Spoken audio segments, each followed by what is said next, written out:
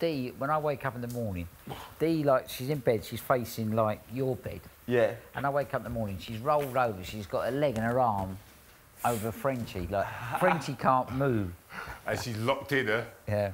That's crazy. And obviously working, because, you know, Frenchy used to be up as early as me and walking around. Yeah. But since she's been getting cuddles from Dee, she's staying in But bed. she's calmed down now because, like, she's getting love. The group's kind of not, like, alienating her now. No. So she was kind of like, she couldn't sleep because she was so stressed. You know, she's getting a little love from the group now, so she's nice. like, hey. She's a nice girl. Yeah, Frenchy's cool.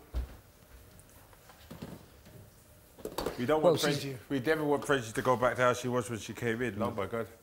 She was kicking off. But she's also made an effort to become part of the group. Oh yeah, of course. Yeah, she does make an effort. It only happened when she came down from upstairs.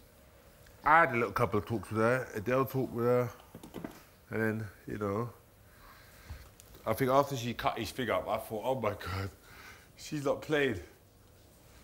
She's not playing.